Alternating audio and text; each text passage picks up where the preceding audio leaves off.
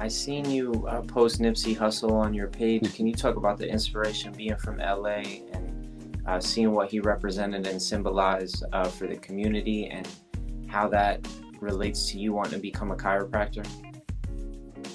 Yeah. Nipsey was Nipsey is LA, people who are out of state who are not familiar with LA culture is something that you are immediately adapted to, and I guess you could say growing up as a kid in LA, through his music you could understand that he was a real LA kid,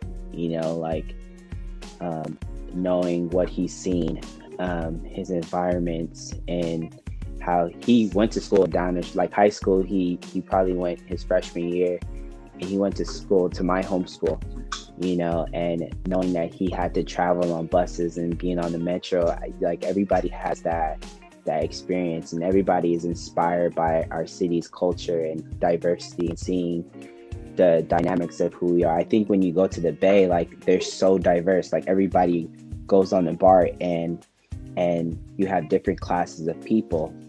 But in LA, it's one class of people, then there's another class of people that you don't go in these neighborhoods, and because they're of wealth or because they have a certain status, that we don't feel like we're welcomed in their neighborhoods. And you understand like the dynamics of police, and you understand like, oh, I can't go there, I have to be prepared to go somewhere else. It's just the way he speaks about it in his music was so relatable.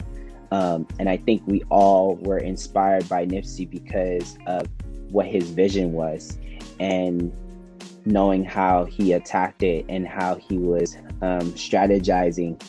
What he was in Crenshaw and Slauson area meant a lot. My fiance worked at Crete Academy, which is on the famous Nipsey Hussle mural court that everybody's filming from. And I actually had the opportunity to be at that school before everything happened.